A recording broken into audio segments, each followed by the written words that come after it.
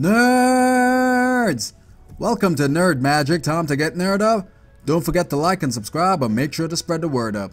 Okay nerds, as you can see, I'm still rocking the ZeroLemon case on my LG V20, and honestly I'm really starting to dig the case. If you're interested, the link for the case is in the description below.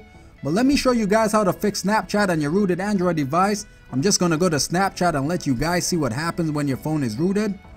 Just gonna put in my username, which is NerdMagic111. So make sure to follow me on Snapchat. Add me please. Okay, and once you click on login, you'll be introduced to this prompt if your phone is rooted. For demonstration purposes, let me just do that again so you see what happened. Okay, and this is a pretty easy fix. All you gotta do is just simply go to the link in the description below. It will send you to this URL. And kudos to the developer Shakalaka for coming out with this amazing application. It's called Root Switch. Just download the latest version, which is 1.2.9. Open it with Mega App. I already have the shit downloaded, so I won't be re-downloading it. Instead, I will be installing that shit right now.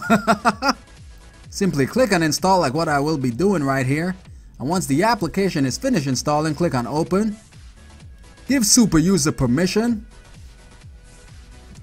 Now once you're in the application, the first thing you want to do where it says stop all SU daemons, you just want to tick on that.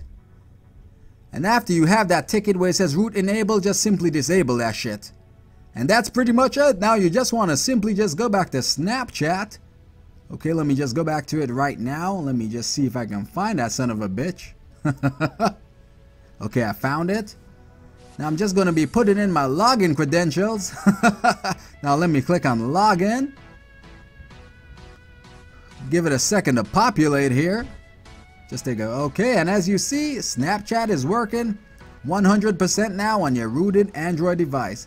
So yeah, let me just go back to it just to show you guys what happened here. Okay, and as you see, everything seems to be functioning perfectly. Everything is working absolutely fine. Now guys, this is my recommendation right now so that you don't brick your phone with this application. I recommend you do this. Simply go back to root switch. Where it says root disable, you want to enable that shit. And where it says stop all SU daemons, disable that. And in addition to that, just uninstall the application right away in case you accidentally tick on something that will root your phone. And that's pretty much it. Have yourself an awesome day, and I love you guys.